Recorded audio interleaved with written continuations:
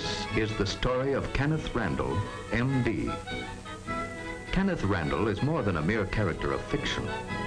He is the personification of the spirit, the ideals, the disappointments, the sacrifices, the struggles, and the hopes of literally hundreds of physicians who throughout the years saw and what's more did something about the needs for advancement in industrial medicine.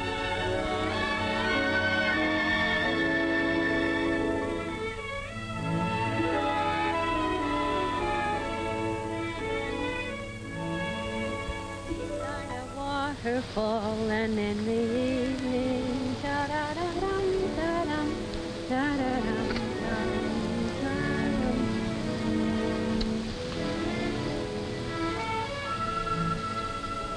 You know, Dr. Kenneth Randall, you're a very wonderful man. That's right. Yeah. And come to think of it, you're a very, well, to say the least, a very brave young woman, Mrs. Randall. Brave? Why do you say that? Why? Because you married me. Oh, but don't misunderstand. Actually, you have a wonderful catch in me.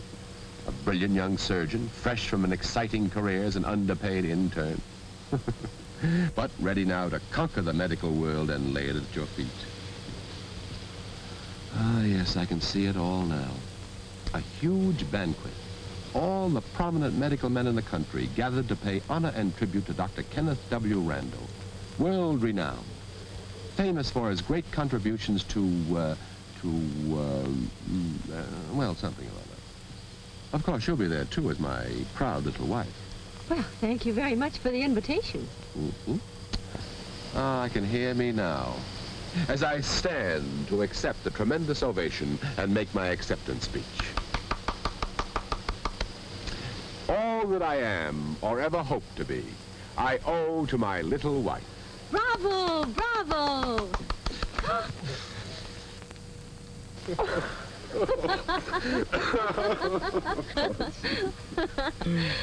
Well, tell me, Ken, if you're such a wonderful catch, why am I so brave to marry you? Because you didn't wait until I became a success. You married me now, before I even have an office of my own. I should call sharing one with Dad an office. Before I even had my first regular patient.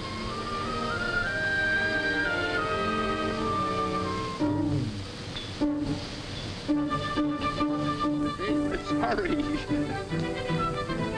I'll take the basket here. All right,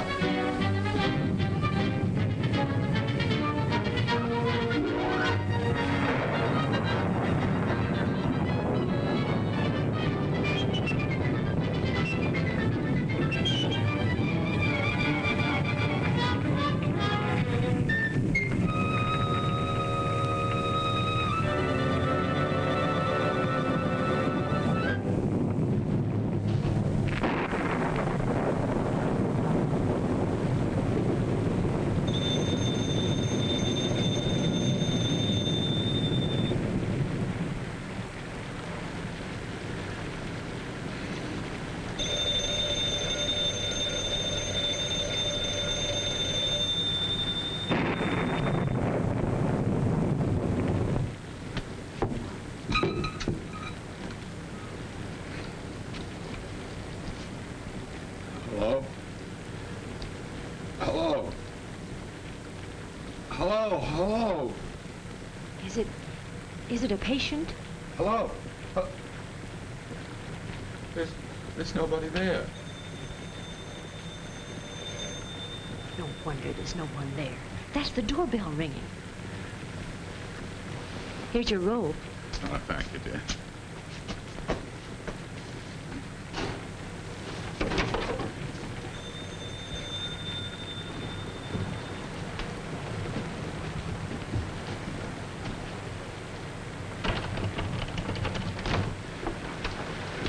Gotta get there. Quick, Doc. Bill's hurt bad. Bleeding like anything. I'll be back in a minute.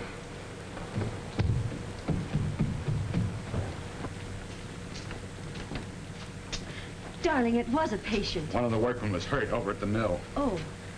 I'll get your clothes.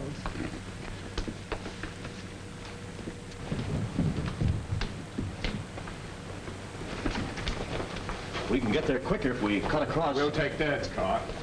Yeah. Thanks.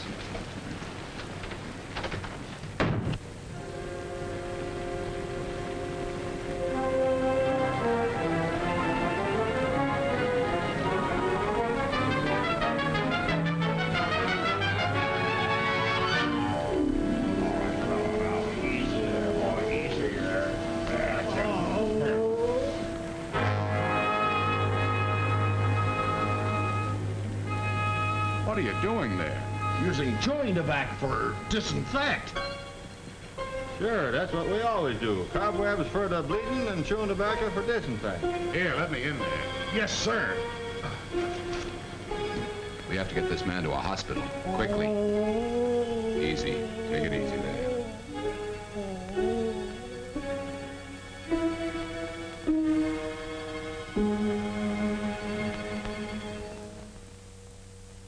Good morning, Dr. Randall. Good morning, Doctor. Good morning, Doctor. Good morning.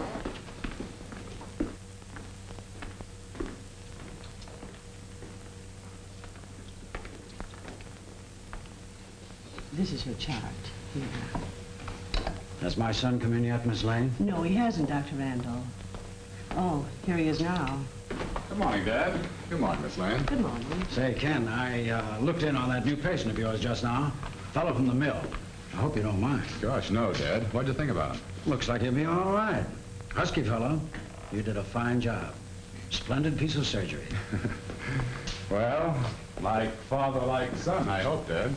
That'll take years of hard work. By the way, you'd better accustom yourself to addressing me as doctor, especially around the hospital. I'll do the same. Very well, Dad. Doctor. Excuse me, Dr. Monroe left this for you to look at before you leave. Thank you.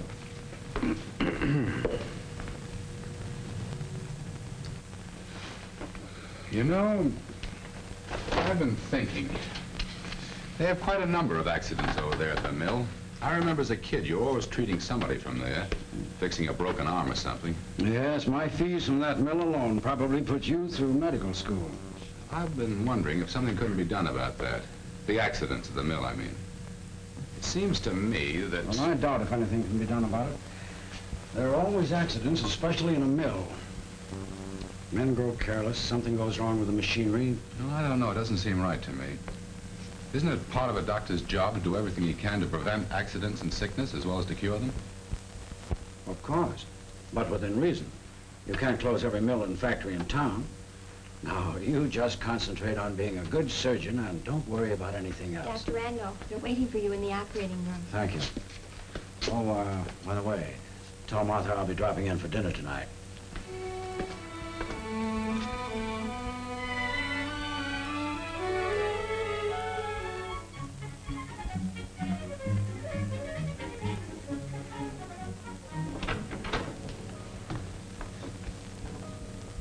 The doctor will see you in just a moment. Mason, what's the matter with you fellows over there at the plant? I thought I told you to come in and have this hand dressed every day. Johnson's as bad as you are. His wound should be dressed every day, too. Yet he hasn't been in for a week. You fellows at the plant are all alike. Gosh, Doc, it ain't so easy. We work all day, and at night, well, it seems when we get home, get cleaned up and have our supper, well, I don't know. It seems there just ain't no time for running to the doctor.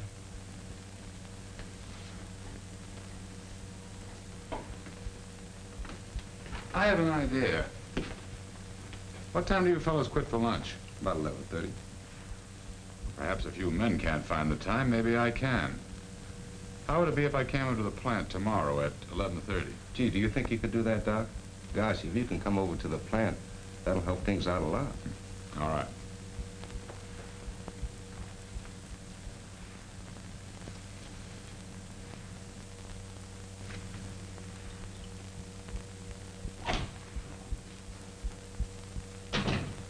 Say, Doc, I wish you'd kind of take a look at my back. It seems to be hurting all the time. Sure, I'll take a look at it. So, slip your shirt off, will you? There you are, Jim. That ought to pick you up. Okay, Doc. Thanks a lot.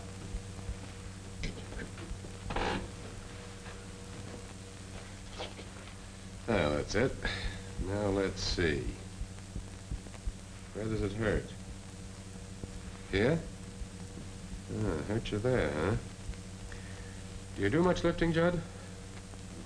Most all the time, Doc. You'd think I'd be used to it, wouldn't you? How long has your back been hurting you? Oh, for several months, off and on. But lately, it's been hurting most of the time.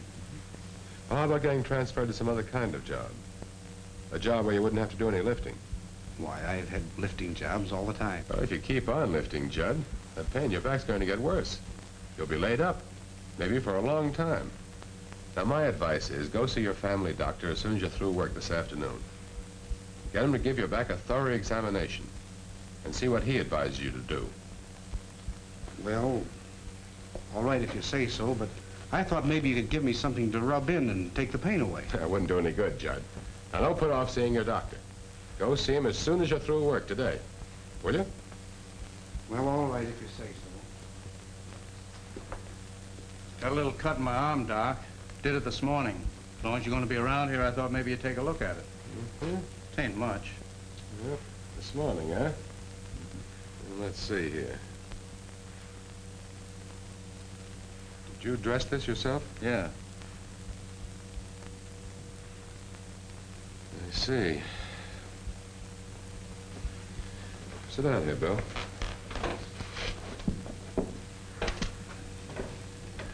Bill, you fellas ought to have a first aid kit around here. Yeah, except we wouldn't know how to use it. Well, I'd be glad to teach somebody to give first aid treatment. Come in handy in cases like this. Say, Art. Yeah, Bill? Come on over here. Art's always around helping when anyone's hurt. He'd be a good one to teach first aid to. What's up?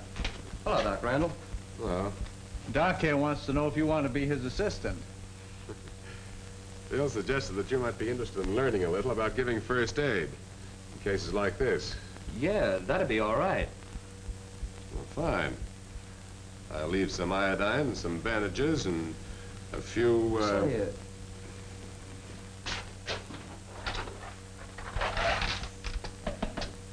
How about putting the stuff in here? I don't use this box anymore. Yes, that'll make quite a medical department. Yes, quite a medical department. One morning, about 3 weeks later, Dr. Randall Sr. was reading a newspaper. What he saw didn't exactly please him. Say, Ken. Oh, hello, Martha. Kenneth, listen to this. Worker threatens suit for alleged back injuries. Decision to sue based on diagnosis of Dr. Kenneth Randall. Well, I hope you realize a thing like that can cost us every good patient we have. I've spent years trying to build up a dignified and successful practice, and then you come along and get yourself mixed up in a thing like this. Son, I wish you hadn't done it. But, Dad, what would you have me do? I suggested he see his own doctor and take his advice. Anything wrong with that? What I mean is, you should have stayed away from the factory in the first place. And, Kenneth, I'm going to seriously suggest that from now on, you do your practicing in this office. Or the hospital surgery. That's your #1 responsibility. And stay away from factories. That's not the life for you. Martha, I'll drop in for dinner tonight. Oh, fine. Martha, I've always felt that for a man to be a success in his own eyes, he's got to be more than just a competent member of his profession. I don't quite see what you're getting at. Oh, I mean, to be really successful, or maybe I should say worthy, a carpenter, a tool maker, engineer, preacher, or a doctor should contribute something to the advancement of human progress through his profession.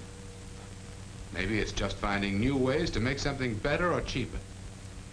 Maybe it's fighting and working unselfishly for a just cause. Ken, you sound just like a high school valedictorian. Well, maybe so, but I mean it. And as far as I'm concerned, I'm beginning to think that my job is doing something for the advancement of a new kind of medical practice. New? In what way? Well, new from the point of view of a doctor working to cut down sickness and accidents in the towns, factories, and mills. Yes, I suppose you could call it the practice of industrial medicine. But Ken, you know what your father will say.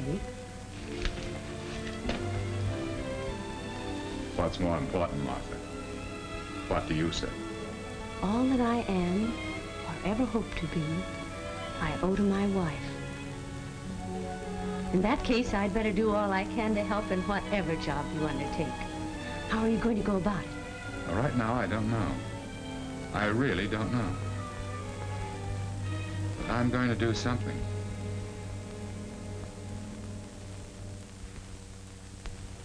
Doctor, Mr. Gregg and I have been talking over the idea of your coming into the plant for a regular period each day.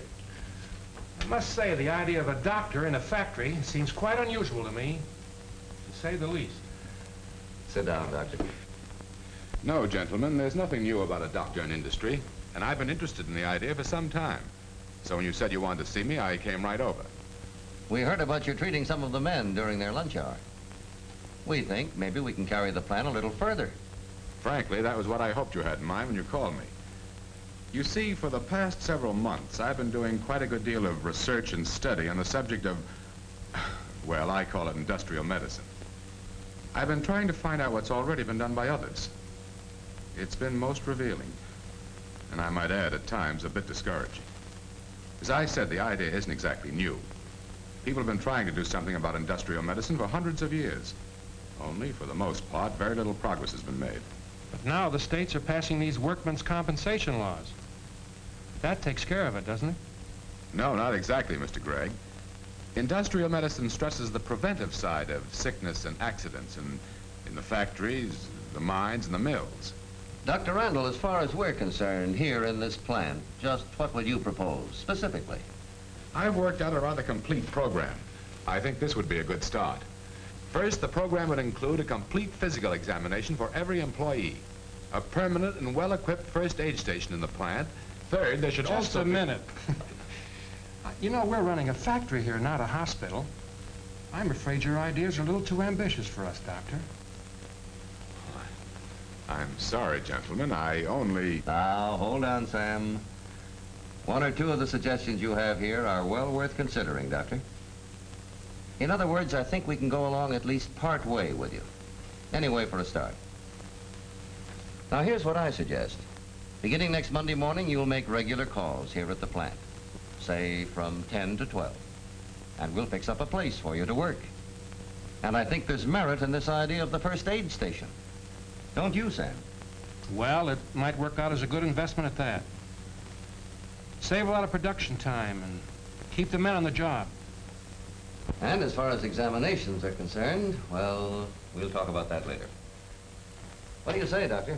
All I can say is it's a big step in the right direction. And now, gentlemen, if you'll excuse me, I have a few calls to make. Of course.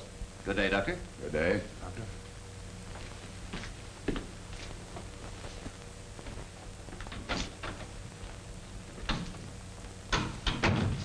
You know, I just got an idea. There might be some advantages in this idea of physical examinations at that. At least for new employees. I'm glad you think so. Sure. A physical examination would weed out a man like Harris in the beginning. If they're unfit and can't do the work, why, let them get a job someplace else. Save us a lot of grief. Well, I don't think that's quite what the doctor or I had in mind. Anyway, I think we'll adopt the pre-employment examination plan and give it a try. Better call the doctor and tell him we've decided on examinations, too.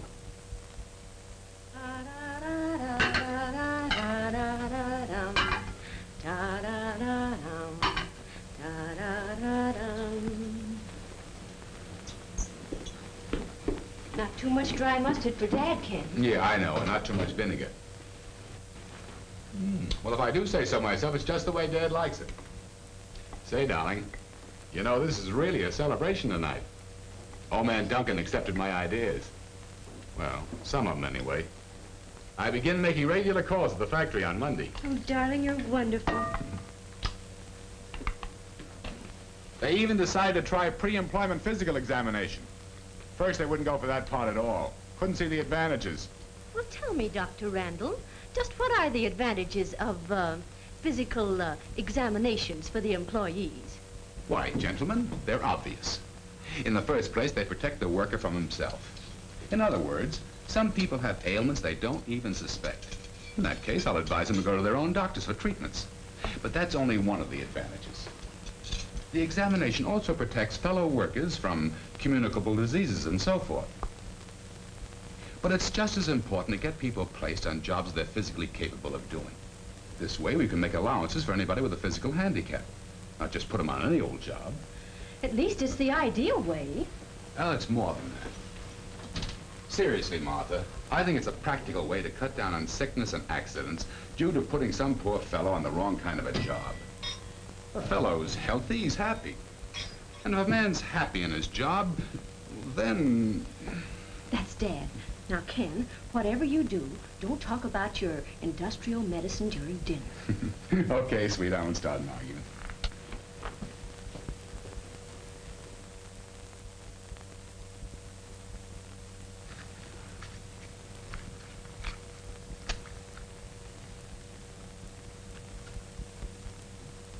Kenneth? Yes, Dad?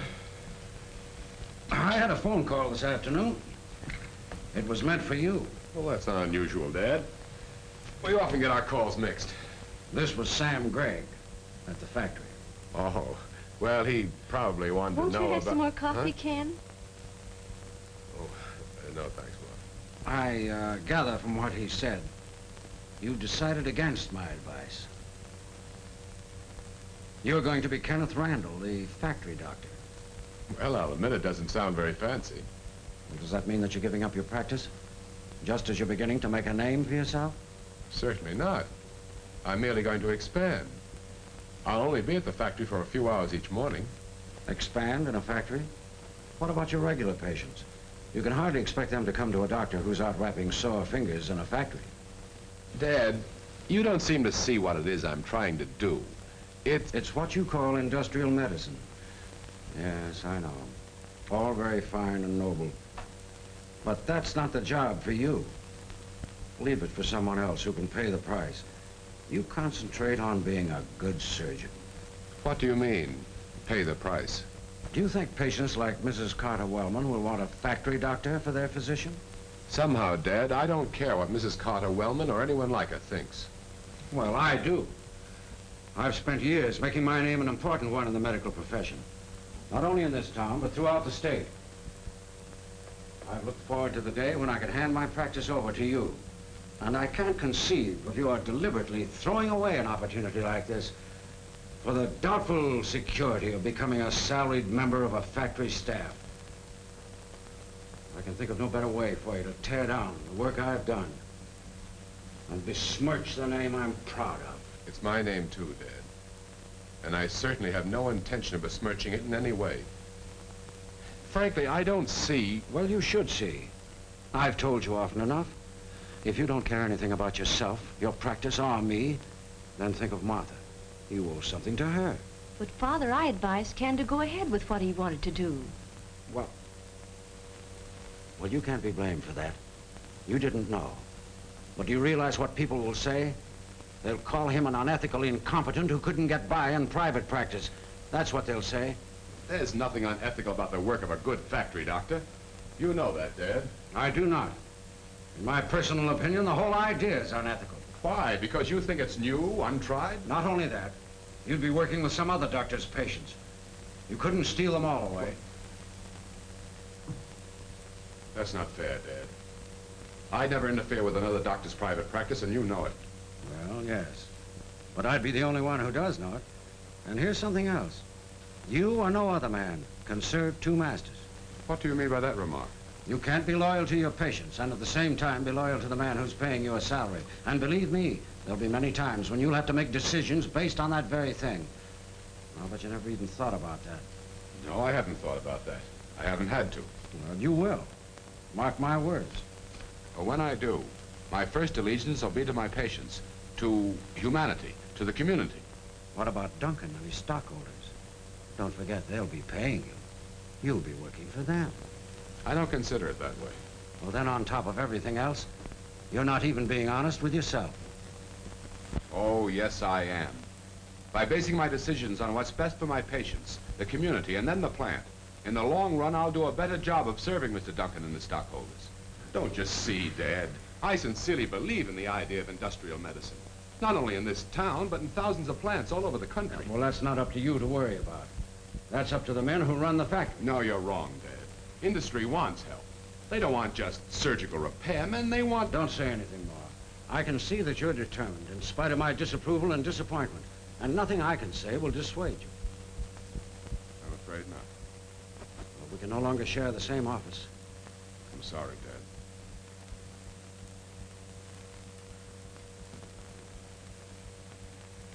Good night, Mother. Oh, Dad, you don't mean... Yes, dear. I'm afraid I do.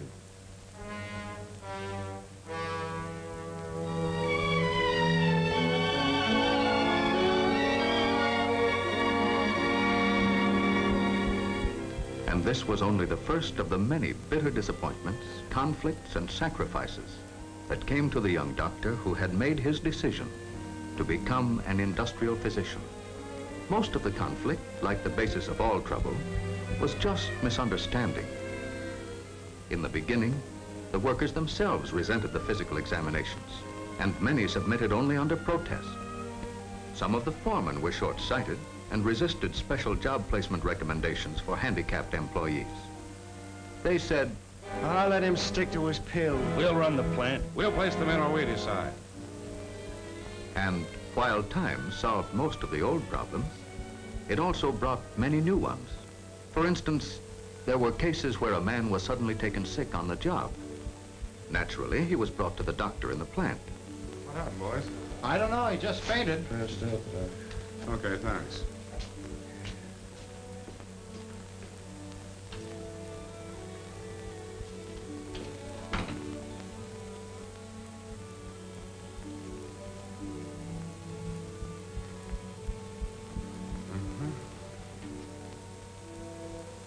This is when the health record made out at the time of employment examination proved its value as an aid in diagnosis. But here, the illness had no relation to the job. Treatment in this case was outside the responsibility of the plant doctor. This was a case for the employee's private physician, providing the man had one. Yes, this was a problem. Often, too, the man would say, "You know all about my case, Doc. You're here all the time. You might as well continue the treatment." I'm afraid not. And if the doctor did take the case, he was accused of using his factory job to acquire patients for his own private practice. Right, Doctor.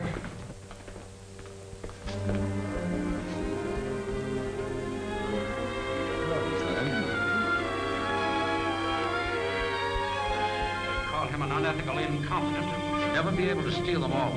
You or no other man can serve two masters. That thing will want. But, Father, I advised Ken to go ahead with what he wanted to do. But then, gradually, things began to work out a little more smoothly. The workers and their families began to recognize the true benefit and respond to the sincerity, the medical skill, the ethical practices, civic cooperation, and the good judgment of the factory doctor. And even the other doctors in town were beginning to realize that instead of stealing patients away, Dr. Randall was actually sending more and more of them to their own physicians. They gradually realized that Dr. Randall was not only improving the health conditions in the factory, but working for the benefit and general health of the community as a whole. Slowly, the cloud of misunderstanding was beginning to lift.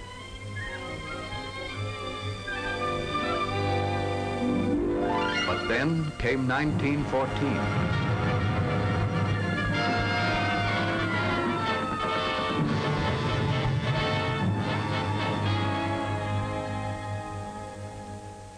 So, like thousands of other young physicians, Kenneth Randall answered his country's call.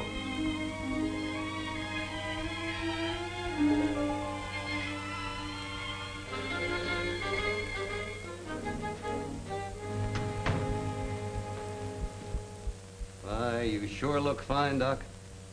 And we're mighty glad to have you back. It goes without saying that I'm glad to be back. Well, it took the war to make us realize that industrial medicine represents another one of the many major problems that we manufacturers still have to solve. Our medical center was busier than ever before while you were away. Miss McDonald did an excellent job, too. She's a mighty fine nurse. Yes, she is. I'd like to keep her on, maybe full-time. Because if it's all right with you, Mr. Duncan, from now on, during most of the time I do spend here in the plant, I want to concentrate on the industrial hygiene phase. There's a big job to be done in that field. Well, there's plenty of time to think about all that later. We'll be glad to pick up just where you left off. You know, just give us a few hours a day like you used to. Good. Right now, let's go out to the shop. Fine. The boys will be glad to see you. I'm anxious to see them. The World War had been over for 14 years. But as the time slipped by, the only contact between Kenneth Randall and his father had been through Martha's regular visits with the still embittered elder doctor.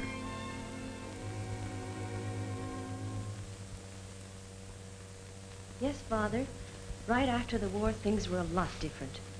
But as you know, Ken started right in and worked harder than ever in his private practice, as well as in his industrial medicine. Oh, things had changed a lot, and he didn't have quite as many difficulties as he'd had in the pre-war days. But there was one thing that still troubled him. What was that? Well, shortly after he came back from France, he was interviewing applicants for jobs at the plant. There was a young returned soldier in his office who had come to Ken with a problem. So you were in the Battle of the Marne, huh? Sure was. That's how I picked up this shrapnel. And, Doc, I just gotta have a job. It seems that every place I go, they hang out the no help wanted sign. Yes, I know. Only hiring able-bodied men, they tell me. All I know is factory work. They could use me somewhere, someplace. I think so. I think perhaps our employment office can arrange something where you'll be sitting down when you work. Now, I've written some instructions on this card. You take this down to the personnel office. Gee, thanks, Doc. Good luck, and drop in to see me.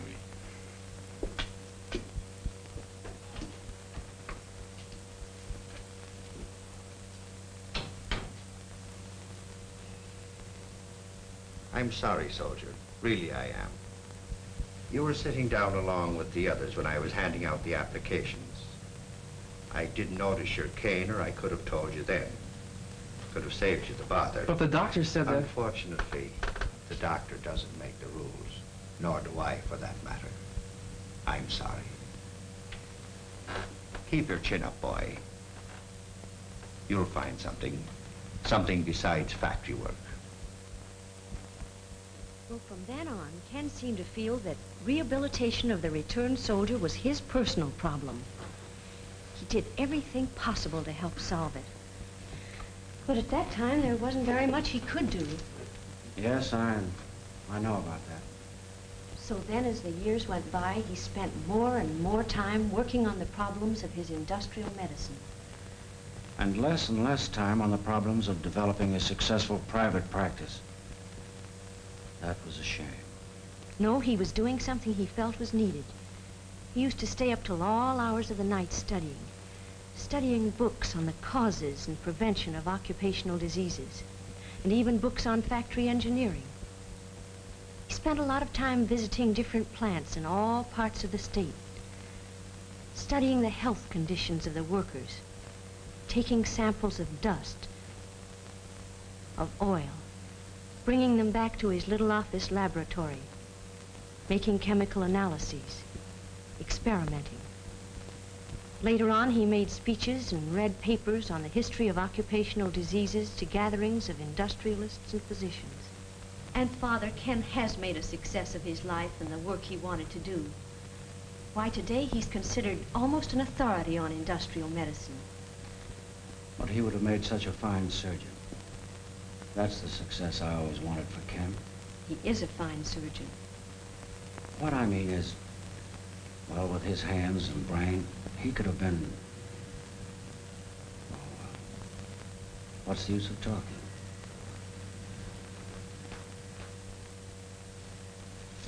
Father, Ken and I are leaving the city. We're going to move. And try to build up a practice somewhere else? It's too late for that now. That's positively insane. No, Ken is giving up his practice. He's been offered a position with a large automobile manufacturer. Dad, that's what he's been wanting all his life. A chance to work out his plans and theories in a large organization.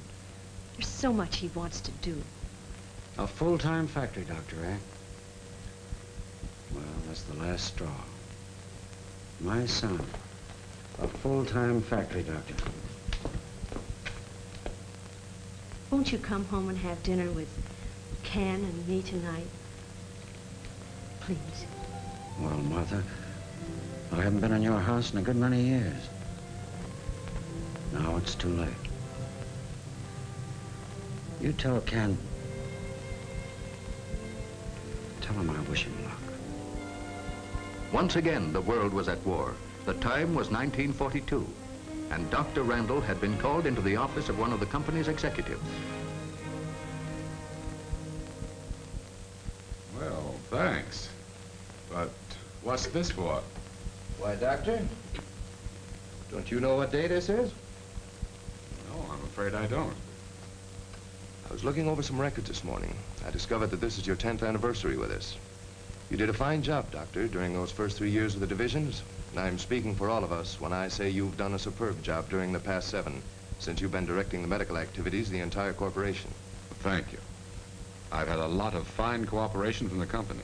But now the war means we have a bigger job ahead of us. Employment is still on the increase.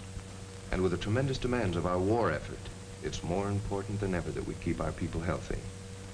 That's really what I wanted to see you about. Doctor, what I wanted to ask you is how, from a medical standpoint, are we prepared for this work that's ahead of us? As a matter of fact, we're in fine shape. We've made tremendous strides in all of our divisional medical departments. You know, even if we had known what was going to happen throughout the world, we couldn't have made better preparations during these last years. Let me explain what I mean. Right today, we have plenty of facilities and equipment to make thorough examinations. We have adequate examination rooms for both men and women. X-ray machines to ensure careful examinations of the lungs. We have completely equipped consulting rooms. And we are gradually attaining our goal of full-time staffs of nurses and technical assistants in all plants. We have fully equipped laboratories for analysis. Years ago, we found out the importance of a good filing system, whereby the medical record, the medical history of every employee can always be kept up to date. Time and time again, an up-to-date medical history has proved invaluable both to the doctor and to the patient. We learned, too, the importance of having the therapeutic, the treatment rooms, entirely separate from the examination rooms. We're equipping them with heat lamps, foot baths, and we have facilities for eye care, too.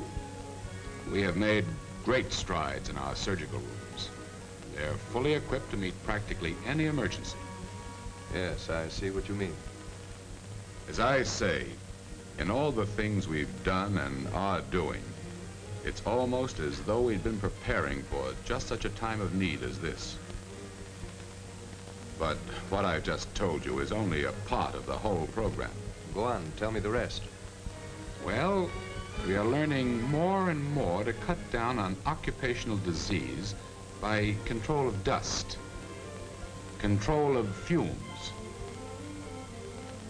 And we are making great headway in equipping our plant with better dust traps, fume duct. The medical department has worked hand in hand with the safety engineers. We saw the importance of safety devices, such as color contrast painting on moving parts, safety ramps, overhead conveyor guards, hand guards. We We also realize the importance of equipping employees with respirators, goggles, safety headdress, safety shoes, whenever necessary. Of having the lighting checked regularly. Of having air conditioning in the plants. And this is most important too, the regular inspections in the washrooms and cafeterias. Here's a phase that people seldom think about in its relation to preventive medicine. And that is intelligent, carefully planned medical participation in the induction program for new employees. I had the opportunity of listening in on part of a program just the other day. A good induction program should take into consideration the fact that many of the new employees, especially the women, have never worked in a factory before. You see, I feel that a proper explanation of the whys and wherefores of the safety rules, a complete job of conditioning, is the first step in preventive medicine. And here again, in the induction of new employees, we've made great progress. A complete and well-planned induction certainly makes sense to me, Doctor. What's more, I'd say your entire medical program is complete. Wouldn't you say so?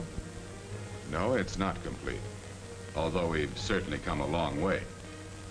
For instance, one of the things we still have to do more work on is selective placement, getting the right man on the right job, which of course means placing people in jobs they're physically capable of doing. And all that ties in with a part of the work I haven't yet mentioned. To me, it's perhaps one of the most important contributions that industrial medicine can ever make. And that? A broad program for the rehabilitation of the thousands of servicemen already coming back. That is the immediate and urgent job ahead of us. And that is what I'm really going to work on.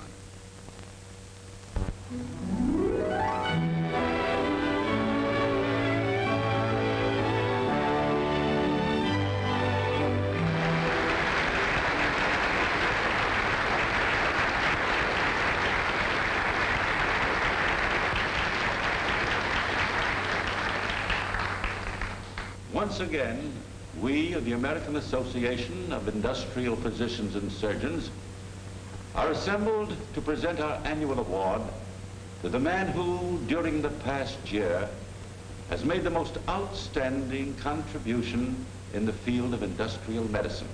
This year, that contribution has been a very practical program for the rehabilitation of the returning servicemen. Now, these men need jobs. Yes. But it takes more than just a job to carry these injured and war-exhausted men through the critical transition from military to civilian life. It takes a well-planned, carefully executed program of rehabilitation within industry. As you all know, before making our annual award, the committee makes a rather complete and exhaustive study of the work of the recipient we select. We report these findings as a reason for our selection. Tonight, we want to support our choice for the award by a first-hand report. Ladies and gentlemen, I present a fighting Marine with a row of battle ribbons long enough to, well, long enough to make you proud. Ex-Sergeant Harry Brown.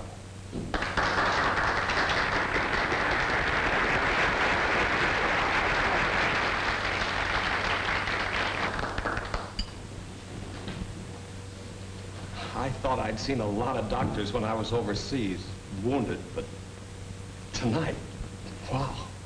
And all looking right at me. It makes a fella kind of nervous. Dr. Calvin asked me to come here tonight to tell you a little something about what's happened to me since I've been back home. Well, after I got back, rested up for a while, I decided to see about getting my old job back at the plant. Mary wasn't too hopeful on account of my game leg, but she was cheerful and didn't try to discourage me. Well, as a matter of fact, I wasn't any too cheerful myself. I was all confused down inside. I mean, I didn't know how they'd treat me. I didn't know what to expect. I was nervous, but I wanted that job. I needed it bad. Well, I guess the men at the plant kind of knew how I felt about it. Because during my interview with the personnel director, he made me feel that I was really welcome. Oh, he didn't exactly make me feel like a hero, but, well, maybe it was respect for the uniform I was still wearing. Anyway, he was friendly. He made me feel like an individual, and not just some guy after a job. Next, I talked to the company's employment manager. And I guess he's a pretty smart man, too. Because instead of asking me a lot of questions, we just kind of visited. Before I knew it, I was talking about myself like nobody's business. I guess he found out a lot more about me that way than if I'd had to fill out a lot of long forms. Then I met the doctor and got my physical. And believe me, this physical was complete. I ought to know. By now, I'm an authority on it. The doctor checked me over from head to toe. He x-rayed my chest, checked my blood, and, well, I guess you doctors know all about that. The doctor made a complete record of my physical shape. And in addition to that, I found out later he made a lot of notes about my temperament, language, and general attitude. He didn't miss a trick. Well, finally, he gave me an okay for a job. But it was restricted to a job that I could do sitting down and away from a lot of noise. You see, he'd discovered that I was still jumpy where a lot of loud noises are concerned. Oh, then I showed my medical okay to my coordinator. And he told me how the company puts vets like me into jobs we're best suited for. I took some special aptitude tests that were later checked by an advisory council. Then I went back to my coordinator, and he gave me my job. Next, I went to the safety department, and the safety director gave me a lot of instructions about my particular job. And after that, well, after that came my introduction to one of the swellest guys I ever met, my new foreman. Oh, I got along fine. Oh, I was a little slow at first, but I caught on after a while. And Mary sure was happy. I can tell you that. After I'd been on the job for a while, I met several other men who'd been in the service and were working there at the plant. Well, they were getting along fine. You see, the plan doesn't stop with us just getting jobs they think we can do. They have what they call the follow-through system. This means another physical checkup every so often. They follow through to see how we like our jobs, how we're getting on. They just follow through until everybody is sure we feel at home, just like any other guy on his job. You see, the company realizes that it takes us a little while to make the normal readjustment, to get back into the old swing of normal life. Now, I'll admit that some of us returned vets expect too much. Others, not so much. But we're all realizing that the main responsibility of this readjustment thing is ours, personal. All I'm trying to say, and I think I can speak for all the boys who have come back to good, honest jobs, is that a chance to work at a job, well, that's one of the things we fought for. Thanks.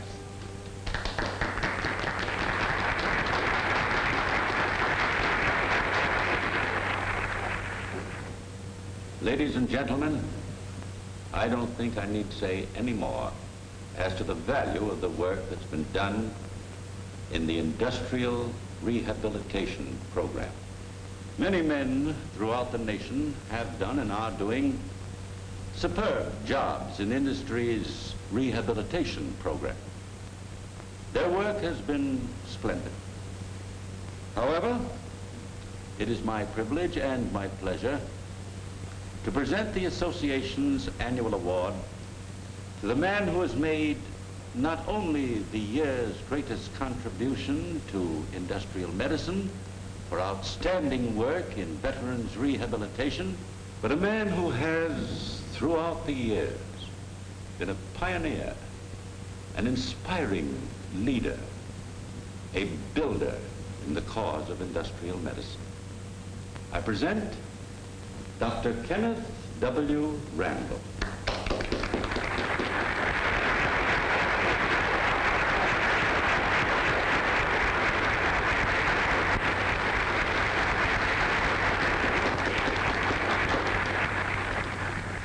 Mr. President, ladies and gentlemen,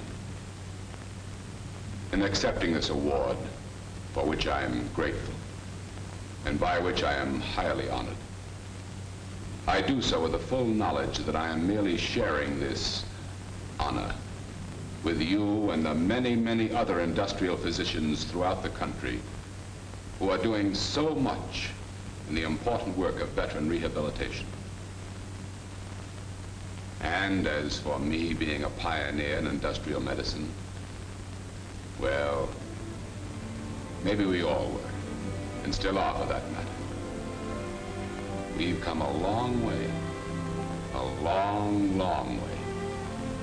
The history of modern industrial medicine has been a full one. And when I think back over the years... Well, thanks. But what's this for? And Doc, I just gotta have a job. It seems that every place I go, they hang out the no help wanted sign. Yes, I know. I can see that you're determined, in spite of my disapproval and disappointment. And nothing I can say will dissuade you. I begin making regular calls to the factory on Monday. Darling, you're wonderful. Yes, I make quite a medical department. Yes, quite a medical department. Using chewing tobacco or disinfect. Sure, that's what we always do. Ah, yes, I can see it all now. A huge banquet. All the prominent medical men in the country gathered to pay honor and tribute to Dr. Kenneth W. Randall, world-renowned, famous for his great contributions to, well, something. Of course, you'll be there, too, as my proud little wife. Well, thank you very much for the invitation. Ah, I can hear me now, as I stand to accept the tremendous ovation and make my acceptance speech.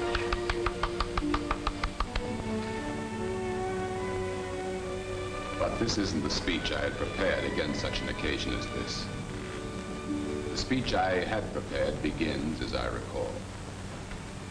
All that I am, or ever hope to be, I owe to my